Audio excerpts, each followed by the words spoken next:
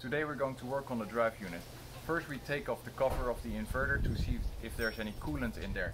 So we have to remove all the torque bolts around it. Just so you know, this is a torque T30 and the torque applied to fasten them was 5 Newton meter. Before we can remove the inverter cover, first you have to remove 4 times a T10 torque screw. The torque with which they were fastened was less than 2 Newton meters, which is the lowest that I can measure. The housing of the inverter is aluminum. This piece here is also aluminum, so in order not to damage it we use a plastic pry bar and try to pry it off like this. Good news, there is no coolant in the inverter. Okay, next I want to remove the inverter and the gearbox, which is this plus this, from this over here, so we have to remove all these bolts.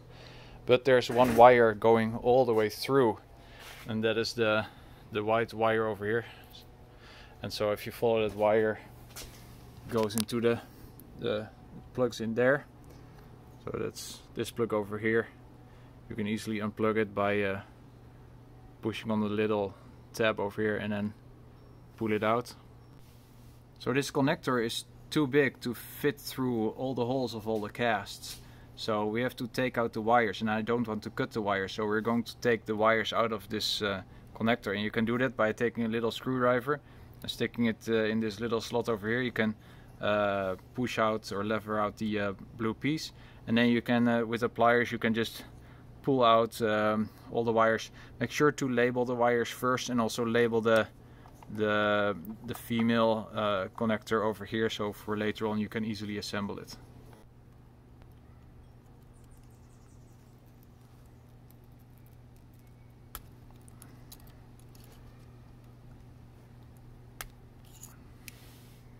Next we're cutting the zip ties, which is this one, here, here, and the last one is difficult to see, it's down there.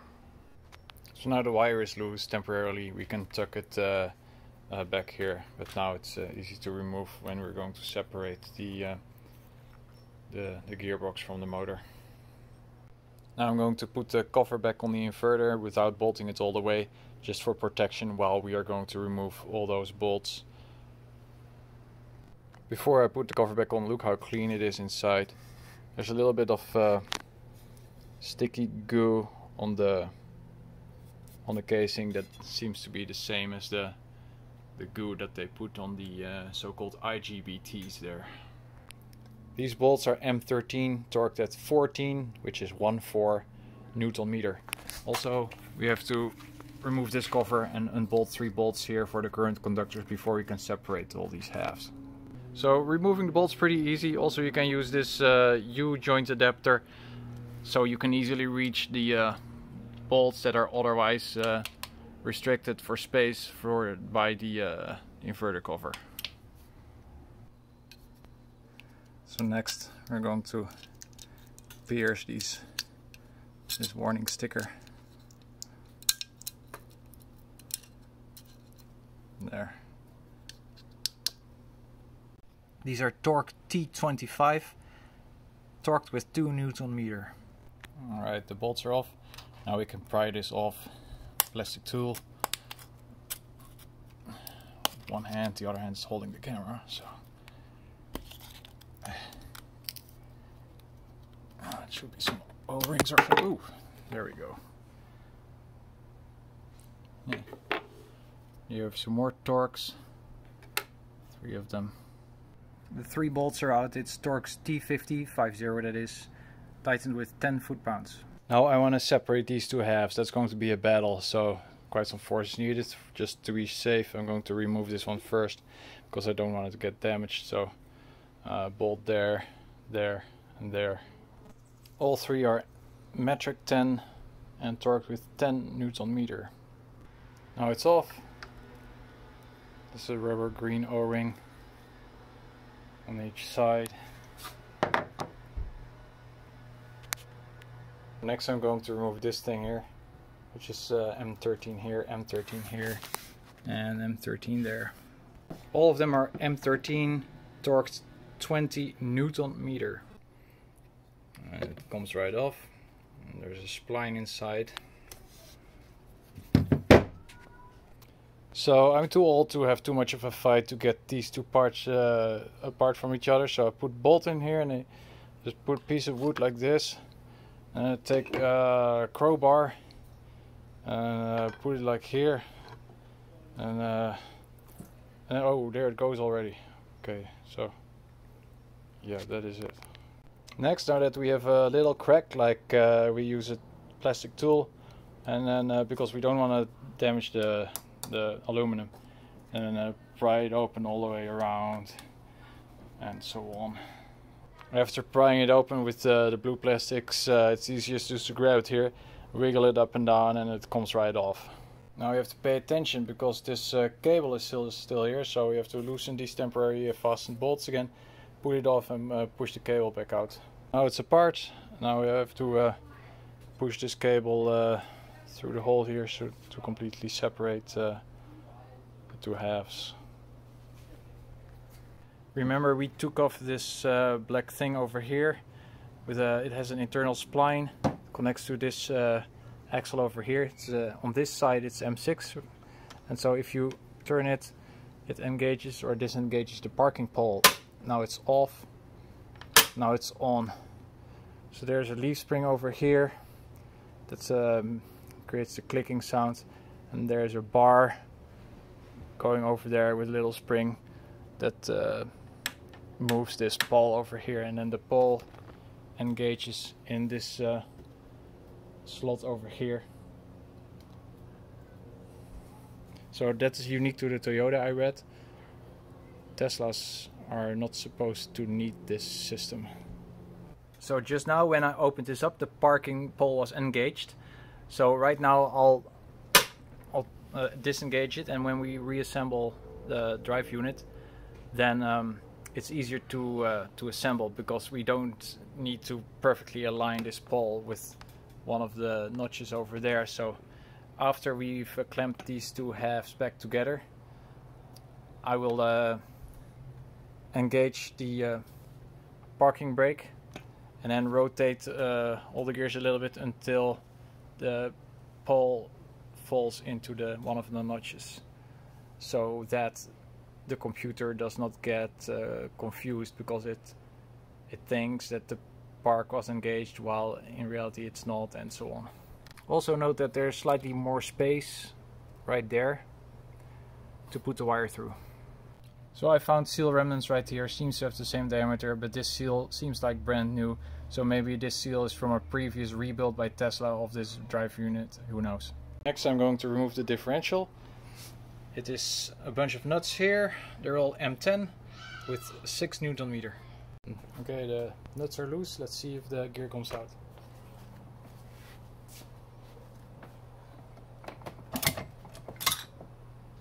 And it does. That's good.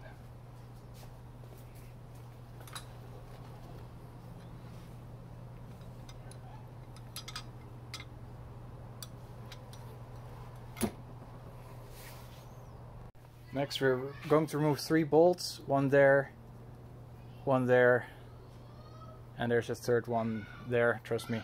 Then we're going to take these two things out, this whole axle with everything on it and this whole axle with everything on it, or shaft, simultaneously. So it's 3 times M10 and it's only 4 Newton meter torque. I forgot there's 3 more M10 bolts with 6 Newton meters. Through these holes in the gear you can reach them. Those have to be loosened as well before you can remove it. So while I was doing this ring fell out, or it's not even a full ring, it's a piece of metal. It corresponds to this axle over here. And here on the left side we have a kind of a ring like that as well.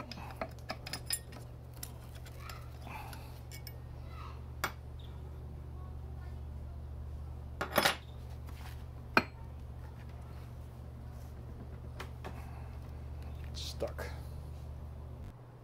Next we're using a crowbar and a hammer.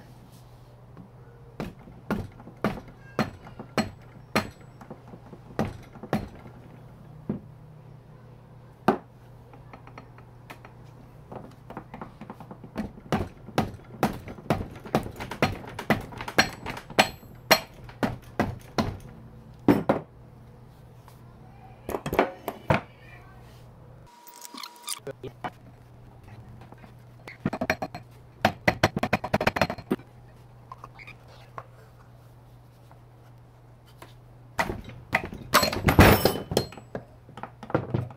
we go.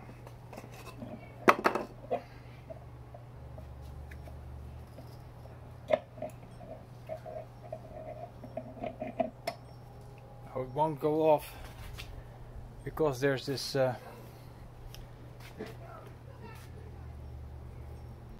so the last shaft will not come out because it's stuck in the bearing, and the bearing won't come out because this whole shaft is on the spline of the rotor, which is in there, and this plastic thing is preventing the whole thing to come out. So I first have to remove this with a bolt over there and one down there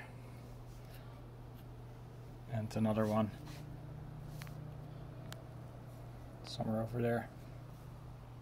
But before you can take those bolts off, first you have to take this C-ring off and this plastic gear, and then you have access to the 3 bolts. So these are torqued with 6 Newton meter and a Torx T30. So now the 3 bolts are loose. You can take this apart and we can finally take the last gear out. So this is the motor shaft. We already see that there's a seal over there, and this is the spring that belongs to that seal. So let's get it off. Yeah. Yuck. So with a toothbrush I removed most of the grease from the spline of the rotor. Put it in a Ziploc bag, going to turn it inside out and reuse it in the future because I have no clue what kind of grease it is and where to buy it and whatnot. And I want to pull this rotor back in that direction, and there may be an aegis brush and whatnot that I don't want to contaminate with this kind of grease. Remember the seal remnants we found? I thought it came from this seal over here. Well, actually it has a totally different color. This is dark gray, this seal is more, yeah, black. So I cleaned this up over here, and guess what? The seal in here is completely gone. It has all kind of chips and it matches in color and in size with the remnants. So how in the heck? That means that this piece has gone like through between the balls of the bearing here. Instead of being shredded to smithereens, it apparently made it from there through the balls in here, and it ended up here. Oh, that's really weird. Also, this spring here, it's impossible for this spring to be held in place by only this kind of seal geometry. So then if you add the missing piece that we just found, then it makes a nice holding location for this spring, which makes me think that this piece really belongs to this seal over here. Also, I feel no play in either axial direction or any radial direction of this rotor. Nothing. It's held very well in place. Also, there is no visible significant wear in any of these spline teeth. They're all the same width from start to end. So maybe the wear takes place on the female part of the spline. So we have this little feeder, and so if you feel from top to bottom, it's totally smooth, no jumps. So on first sight, no signs of wear due to, for example, electric discharges and such. Nice to see is this is a little oil pump. This is the axle from which we removed the black gear. If you rotate it, it's working like this, and this is supposed to be on there like this. So it pumps the oil from the filter here through a little pipe up there, a little hose, and it spits it out right there in this orientation with this, like oriented like that. So look at this little breather. You can disassemble it and take the cap off. It's a snap fit. and then comes into two more parts. This plastic part, external thread, is threaded in here, and it has a little labyrinth, like where the air can zigzag up and down, but it's very difficult for fluid to splash out of. So the transmission oil is staying inside. Then there's this little breather over here. I think for the coolant you can carefully pop up the plastic cap, and what you see then looks like it's just part of the aluminum cast, but actually this is some kind of soft permeable spongy material, so I guess gases can go through there. So I pried it out and the 3 snap fit plastic tabs broke off. You can actually still see one in there, so that's a problem. We do not want that in our coolant system.